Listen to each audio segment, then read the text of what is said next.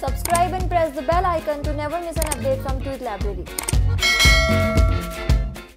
Here is good news for every individual who is concerned about the environment, global warming and climate change.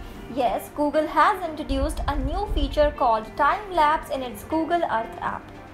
So Google Earth app is that computer program which renders a 3D representation of Earth based primarily on satellite imagery. According to Mashable India, it will allow users to travel back in time to see how Earth has changed over the past 37 years.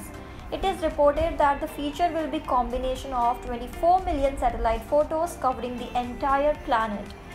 Through this, the users can select any point on the globe and see its evolution over time.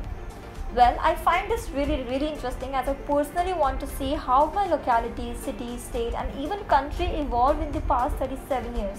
But on the other hand, I'll be a little sad too seeing the concrete over the greens. Anyway, time lapses of selected locations around the world will be available to download in short video form. For the users who are not interested to download the videos, they can access the clip later on YouTube. To make it more interesting, Google has also introduced some guided tours in it, telling stories about the reasons for how the landscape changed, such as how forests have slowly made way for towns and cities, or how ice has melted in regions like the Columbia Glacier in Alaska.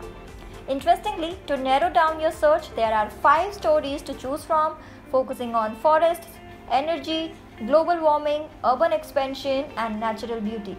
Just so that you are interested in this news already, let me also tell you that Google partnered with the Create Lab at Carnegie Mellon University to understand the reasons behind the changes in the landscape and tell these stories.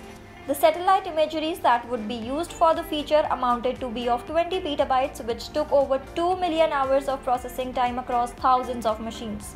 As per Mashable India, the final result is a 4.4 TB video mosaic that covers the entire planet. Google has also committed to keeping updating time-lapse with imagery for the next 10 years. What's your view on this feature and are you already excited about it? Let us know your views in the comment section below. Also, don't forget to like, share and subscribe.